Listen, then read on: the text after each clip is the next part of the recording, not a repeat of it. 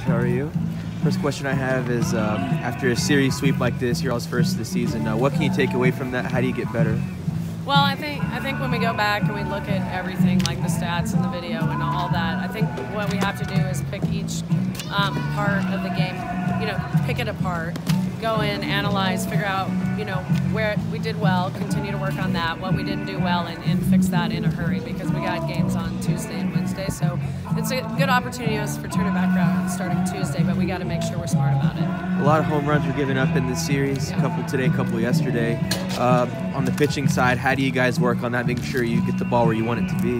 Well, I think that, it's important when you're a pitcher to command your pitches, and if you don't, and you're always throwing in hitters' counts and you have to bring the ball closer to the plate, a team that's as good as Missouri is going to be able to get on time and get on plane and hit that pitch. So I think the biggest takeaway from this weekend is our pitching staff is going to have to do a better job staying ahead of the count and making sure that they pitch their pitches. Speaking of Missouri, Kim Ward had a fantastic weekend with Fredonia to play. Is she kind of a player that doesn't get a lot of buzz in the SEC? Well, I think right now Missouri was trying to figure stuff out with a brand new coach, but they're getting better and better every weekend. So I think, the record is not indicative of how good they are because they took those losses early, but they're an outstanding team. They've just beaten two teams in the top 20, plus they beat Arizona earlier in the year. So Missouri absolutely deserves votes from a softball perspective. I know they have all that other stuff going on, but I can only speak to the softball team.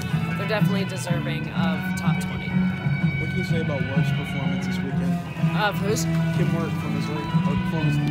She was awesome. It was really hard to pitch to her. She got on time for everything.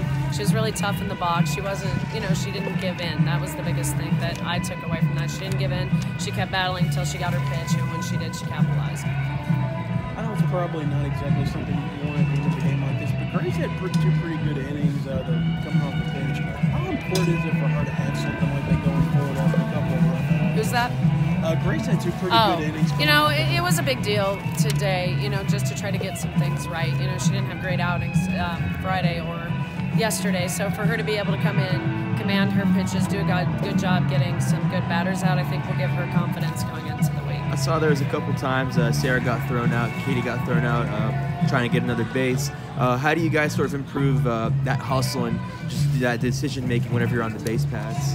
Well, I think that's just a case of people trying to make something that's not there. I mean, obviously it wasn't smart softball plays, because when you're down like that, you can't afford to give outs, especially when you're already in scoring position.